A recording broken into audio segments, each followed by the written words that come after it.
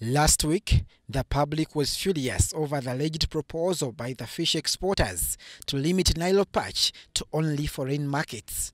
It is alleged that while appearing before the Parliamentary Committee of Agriculture, Animal Industry and Fisheries, fish exporters forwarded this proposal based on the widening market of the Nile perch.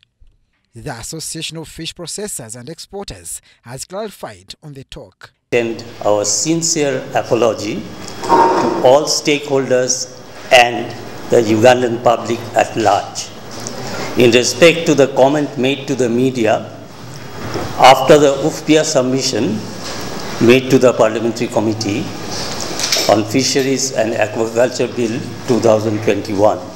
Of saying we apologize. So let's be clear about that.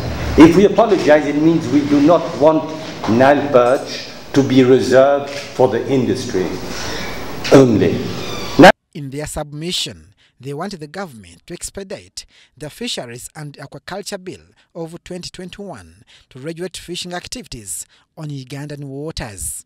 The bill is expected to ensure proper handling of fish at landing sites for both local and international markets. By stopping illegal and unregulated activities characterized by open gutting of fish, which causes losses to the government.